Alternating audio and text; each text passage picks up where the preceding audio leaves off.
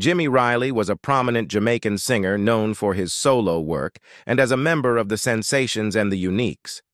Born in Kingston, he started his career in the 1960s, forming the Sensations, which had hits like Every Day Is Just a Holiday. After leaving the group, he joined the Uniques, achieving success with songs like Watch This Sound. He recorded several hits as a solo artist in the 1970s and 1980s, including a UK reggae chart-topping cover of Marvin Gaye's Sexual Healing. Riley's son, Tarrus Riley, also became a successful musician, boosting Jimmy's career. He passed away from cancer in 2016 in New York.